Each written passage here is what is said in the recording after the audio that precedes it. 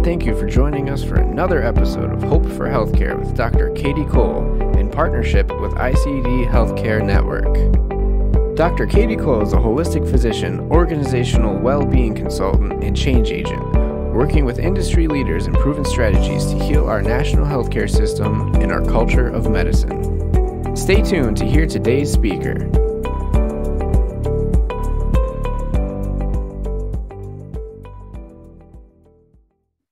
Well, hello, everyone, and welcome to Hope for Healthcare. I have a very special guest this week that I would like to introduce you to. His name is Dr. Michael Privitera. Mike is a professor of psychiatry at the University of Rochester Medical Center and medical director, medical faculty, and clinician wellness program, which works on both individual and organizational interventions to reduce clinician burnout. He is also a national expert on human factor ergonomics and how this can help mitigate burnout and promote healthcare organizational well-being. Well, welcome, Mike. We are so happy to have you here today with us. Thank you, Katie. It's a pleasure to be here and to be with everybody else. Well, gosh, with our conversations, we've talked about so many different subjects, and Mike, you really wear so many different hats. Can you tell us just a little bit about yourself and what you're doing right now at your health system? Okay. Well, I'm a consult liaison psychiatrist, which is a psychiatrist that goes to the medical side of the hospital. So see people in medicine, surgery, OBGYN. And I've been also involved a lot in mood disorders, for treatment-resistant mood disorders.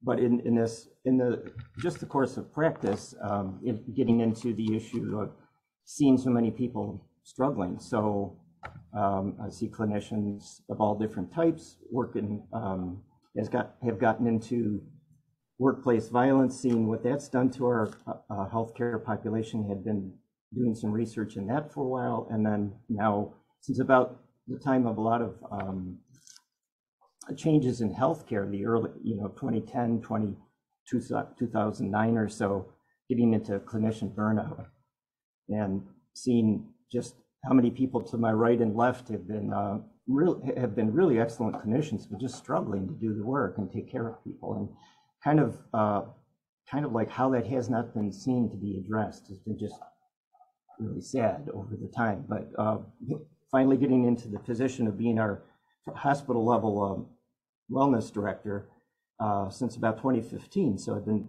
here in that position, for about 7 years now. Well, wonderful.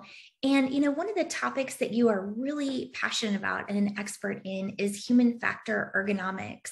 Can you tell us a little bit more about this concept and how you have been able to apply this to the healthcare setting? Okay, sure. It started in actually in some of the aspects of workplace violence and understanding a little bit organizational contributions to workplace violence. What is it that's kind of setting people off, losing their patience?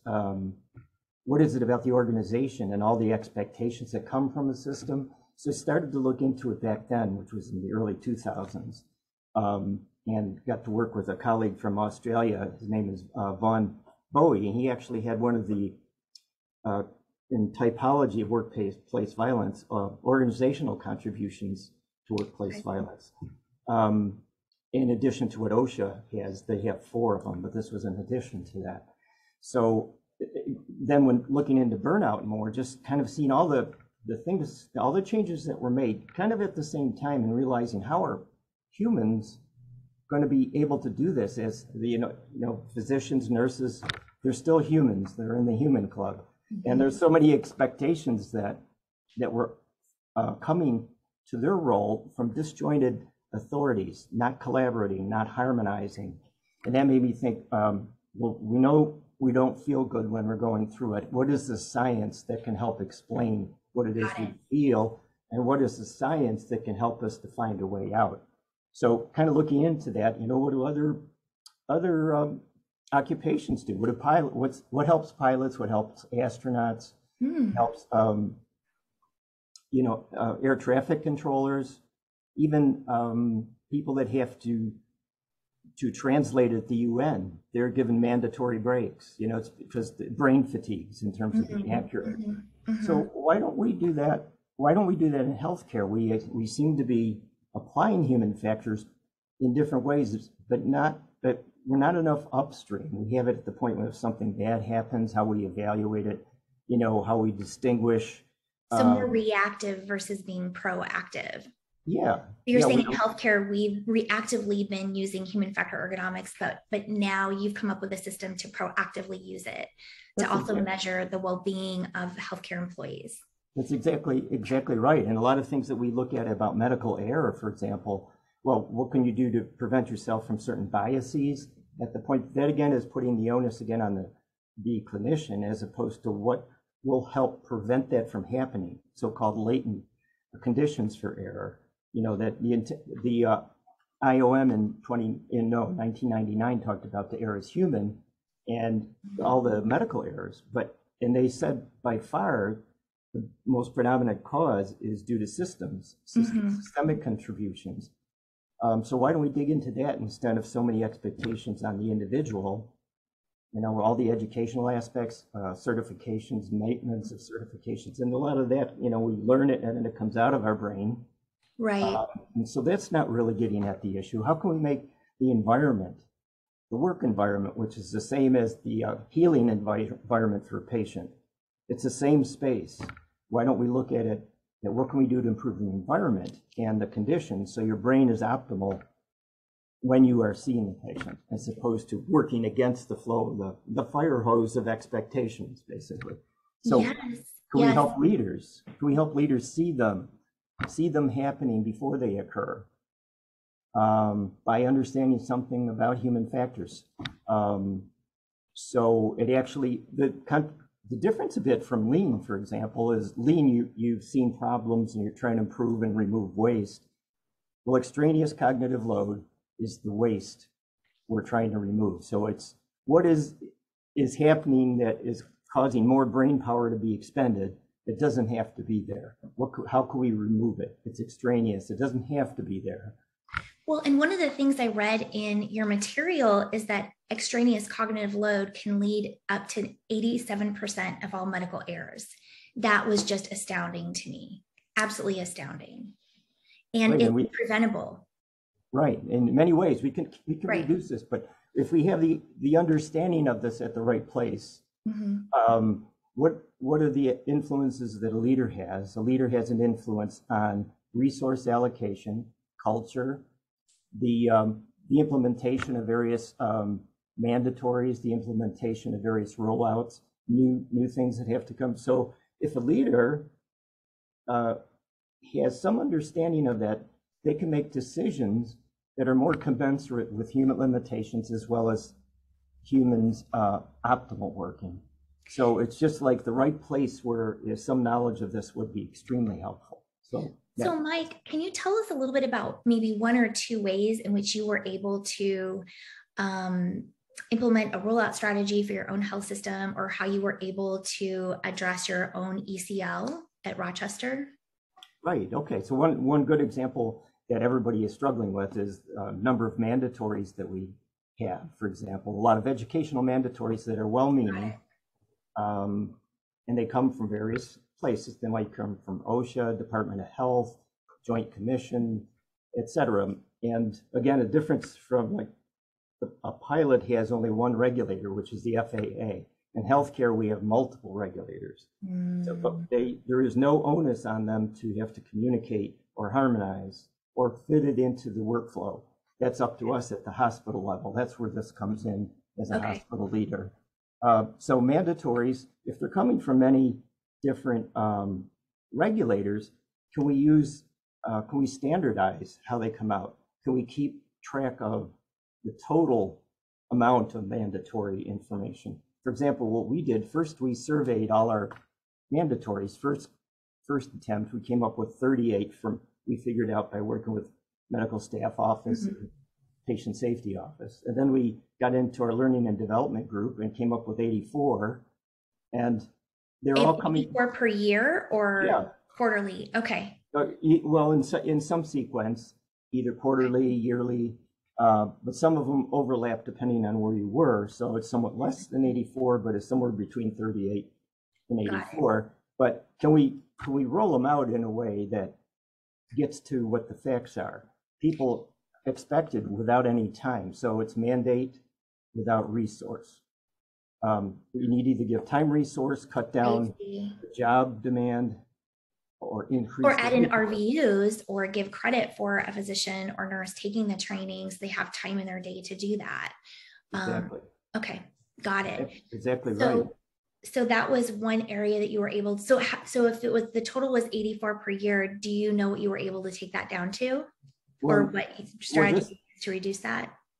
In the first week after we accumulated them all and brought them to our patient safety and quality director, he took off 25%. Wow. He realized it just by accumulating and putting them all in one place to see the total mandatory load, that already was therapeutic for our system, because, oh, you don't have to do this. We don't only have to do it this up. And so it also started the whole process of review. Is this really necessary? And then we got into the concept that comes from economics called satisficing, satisfactory, and sufficient to meet the requirement, but you don't need your PhD in everything. I see. So that's great. Can you give us another example of how you were able to address ECL in your health system? Yeah, in terms of a lot of application by having input from clinicians that go to the building and optimization of the electronic medical record. That's another. That's been a big hot topic lately, is the EMR and note bloating and everything that's happening, and how that's slowing everyone down and contributing to a lot of burnout for physicians and nurses. Exactly. It exactly is. And some of it's driven by the expectations and compliance creep. In other words, the idea that not only are you meeting what the regulation is, but you're making it even more expansive than it needs to be. And some of it is our perfectionism. Some of it's people making decisions, thinking it's a patient safety issue, but not realizing when you're overwhelming the brain of that clinician, you're actually setting them up to more mistakes. So that's why I really firmly believe we need to integrate patient safety and clinician well-being. It should be highly communicative within the organization. So we do this with human limitations in mind. I see. Well, yeah. And so it sounds like you were able to make an impact in your health system by addressing, and, one of the things Tate Shanafelt talks about in professional fulfillment is really tackling that. They call it low-hanging fruit. Right. The areas on the front line that are really affecting productivity and leading to extraneous cognitive load. And if you can address some of those things initially, it creates more room to then be more creative and continue to work on streamlining the processes. Yeah. Absolutely. And you think of the psychology of being part of the improvement too. So human factors, cognitive science is only one part of human factors. Human factors includes clinical psychology, organizational psychology, medical science, safety science, anthropomorphic. It's got about 10 or 12 different subdivisions, but it takes the best of all of them, and that's why it's so beautiful for helping the system to work better as well as the workers' well-being. So it's the perfect marriage, really. And, so for all the CEOs and chief financial officers and medical officers listening today, the one question we always want to know is, what is the financial impact in addressing some of these issues? And Mike, do you have any information around how that financially helped your organization? Well, we just, we would like to next step get into, for example, as burnout comes down, what does that do for recruitment and retention? Certainly, we know some of the other issues is patient satisfaction. So once this gets a little more matured into the common practice of the organization, and it's not siloed. Okay, you guys do wellness, you guys do that. Got it. Once we realize all this metric data, all these quality improvement projects, if we really work together and looked at the metrics in different areas, we can show at our institution how this is taking that off. But already what we know is, like, if people are looking for a new job and you want to hire a physician, one of the big things is, what are you doing about wellness? What are you doing about our safety? those are the questions you ask when you're looking for a new job. And right now we certainly need our physicians, our staff, and we need to make it safe for them and a place that is sustainable practice. We can do this for 40 years. Well, yeah, that you bring up a really good point. So are you already seeing the younger generation physicians we've talked about, they're really, and healthcare providers are really wanting a more, I would say, holistic environment to practice in, one that allows for creativity, expansiveness, one that allows them to develop and maximize their potential. So if they're interested in research, maybe there's opportunities to do research in clinical medicine, but they're doing, what they're passionate about at least 20% of the day. And that's what they're really asking for. And on my generation and your generation, we didn't really have those opportunities. And so it makes sense that your organization being able to say, hey, we've applied human factor ergonomics in several different areas, working on the EMR system, patient safety, the clinician well-being experience, as well as, trying to bring joy back in the practice of medicine, more face time with patients. That's why we went into healthcare. So it makes sense that if you're offering these things, that you would be more competitive in the market for hiring. Absolutely. Okay. We're starting to see that already, and people that have come from other places have told me that we're talking and working on this more than places they came from.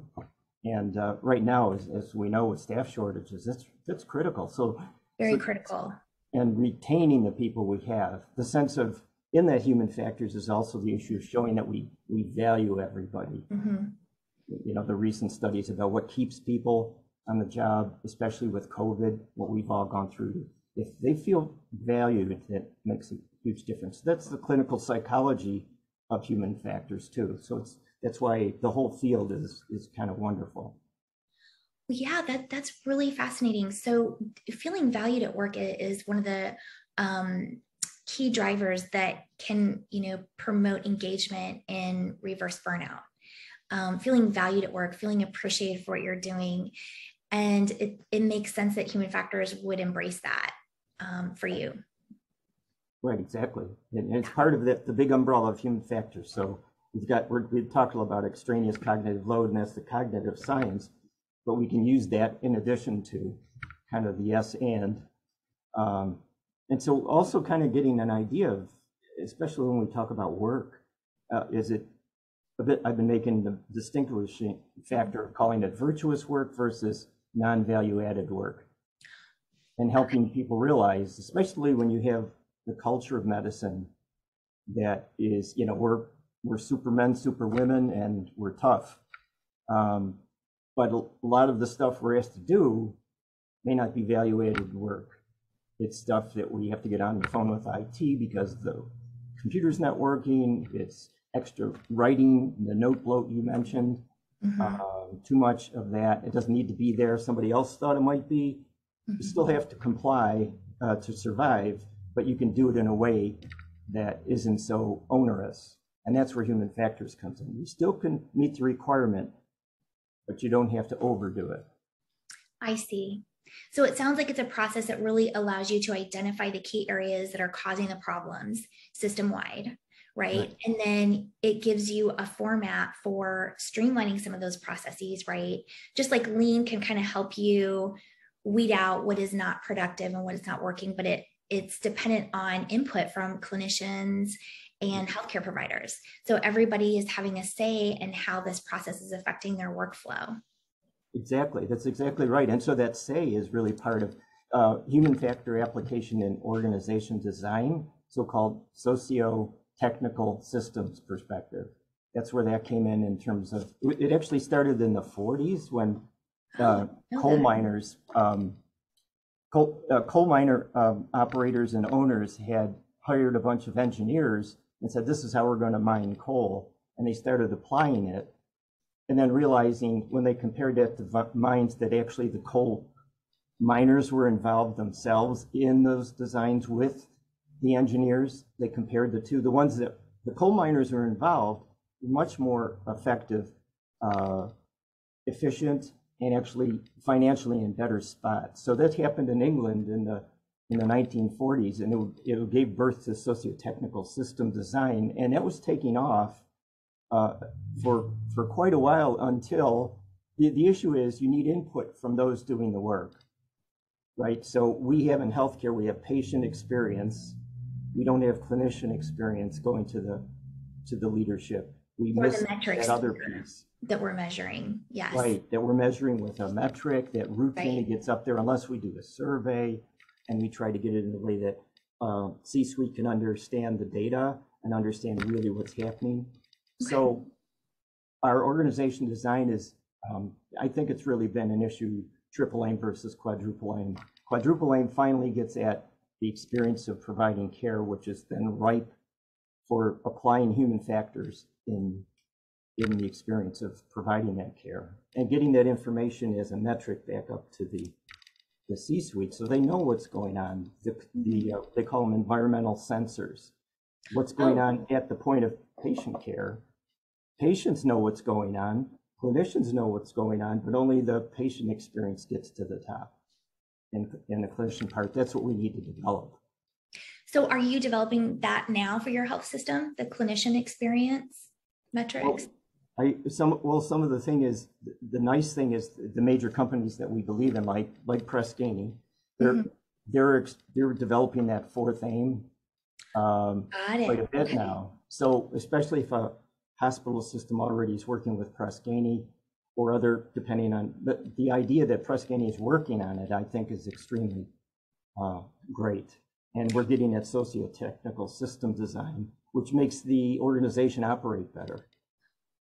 Because you're getting immediate feedback systems, like an academic medical center, and especially if the leader is more kind of autocratic, doesn't want to have the feedback, doesn't want other people involved in that. And unfortunately, our healthcare has been helping autocracy to continue that way because there have not been in the AIM structure, the framework, enough input as part of the framework of how we do business. So anyway, that's the thought. Yeah, well, that's fascinating, Mike. And I know that you've really been committed to this. You said since about 2009, you've really been passionate about, organizational well-being. And it sounds like you're really making an impact at your own health system. Do you have a process in place that you can share with others? Like if I'm chief medical officer or CEO of a health system and I'm listening to this podcast, how would I even begin to get started with looking at HFE and how to apply that for my healthcare system? Okay. A lot of times what I do is refer to an advisor suggested I pull together a website so I can kind of upload a lot of the papers I've written and some of the application issues. So I can share what the website is. It's www.michaelpriviteramd.com. And there people can download for free anything they want. Can contact me. One paper that we put in there together was something that I wrote with Kate McNamee. Kate is, she's an extremely bright human factors engineer in medical device design. And she was willing to work with me on developing further how you integrate patient safety and clinician well-being by means of human factors. And it's really kind of, remember in patient safety learning about the Swiss cheese model of reason. A lot of what we have in healthcare now, those layers of Swiss cheese are to protect within the system from error. And if too many of those holes line up, an error happens. So unfortunately, we've gone a little bit overboard with layers of Swiss cheese. So they're not strategic. So we kind of have Swiss cheese on steroids. Got it. Like with educational aspects and certifications, maintenance of certifications. Like we were talking about before, only about 13% of medical errors is attributable to knowledge deficits, but 87% is either direct or indirect cognitive load, extraneous, cognitive load total. Got it. That's where environment comes in. Yeah, so for our audience, I will make sure that I have Mike's website posted on his webpage on our website, as well as, we'll be posting in LinkedIn and Twitter and Facebook and other social media. So you will have access to all of that information if you have any questions. And Mike, I can certainly make sure we have the paper available too, the white paper that you wrote, as well under your information. Okay. Yeah. Sounds great. Yeah. And then I'd be happy to help anybody. I'm working a lot now on how to teach others the application in their institutions. So once that you learn it, you recognize it's kind of like the invisibility of human factors. Right now, you may not see it because your eye isn't trained, or you haven't heard the terms extraneous cognitive load, and it's not in our vernacular, but it really should be, is the point. Absolutely. That's a great point, Mike. Well, I'm going to wrap up today. I know we have so much to talk about, and I think Mike and I agree that we probably need to do another podcast in the future about some other topics that he's really working on and passionate about. But if anybody have any questions, feel free to reach out to Mike. I will again have all of his information available. And Mike, I'm so grateful for you being on our podcast today and sharing with us about this concept of human factor ergonomics and leadership training and how to integrate these concepts throughout the health system. It's an honor to be here. So thank you for having me. All right, thank you. Well, everyone, we hope that you have a wonderful rest of your week, and we look forward to seeing you soon. Take care.